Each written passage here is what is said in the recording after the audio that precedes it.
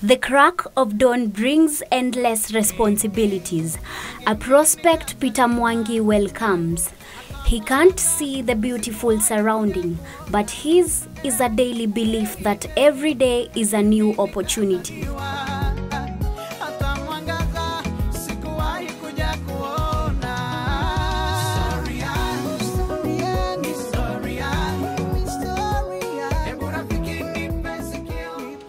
He quickly leaves the house.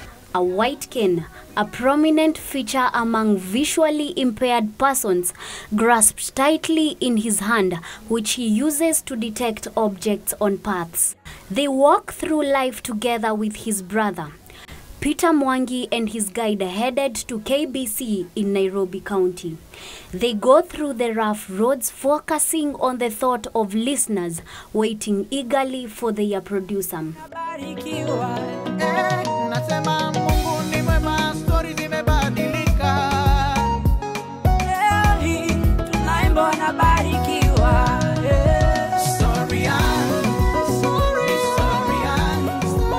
What sets Mwangi apart from other blind people is his ability to see the world around him through a handheld sonic device that can enable every blind person to use echolocation and lead a fuller life.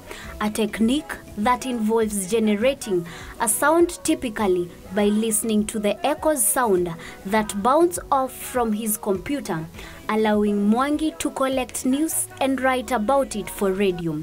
This is done using his computer.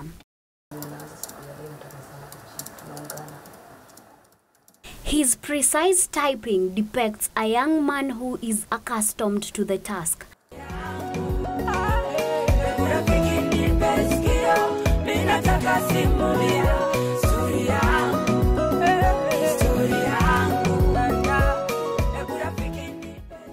By the time he was 6 months old, Mwangi's late parents noticed his vision was deteriorating. I was born, around 1992.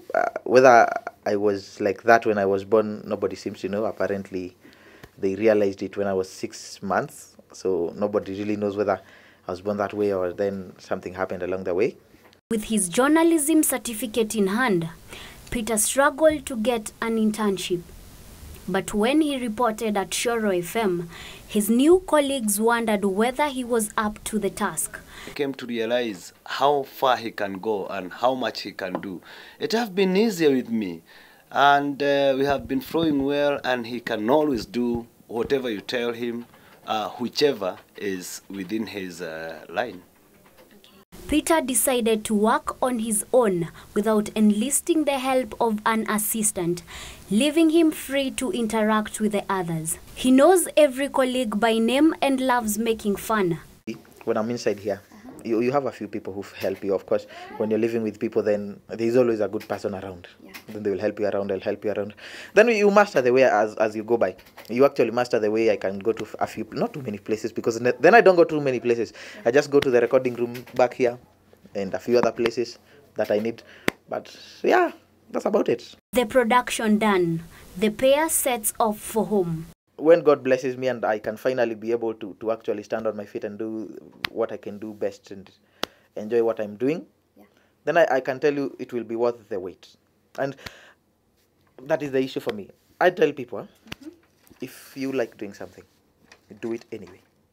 Look, no one will encourage you because this world has not too many of those people that encourage people, but do it anyway. Do it anyway. If it doesn't pay off, well, what can you do? But what if it does? And you're passionate about it. And you're passionate about it. You cannot say it won't happen. I keep on saying I will get into the media. I'm inside now. If it doesn't work, hopefully it does. If it doesn't work, I tried. Mwangi's steps are measured. His faith on his guide absolute, walking through life together along the busy and torturous road that is life. Sight is one of the most important senses in a human's life, and losing it will be a nightmare for many.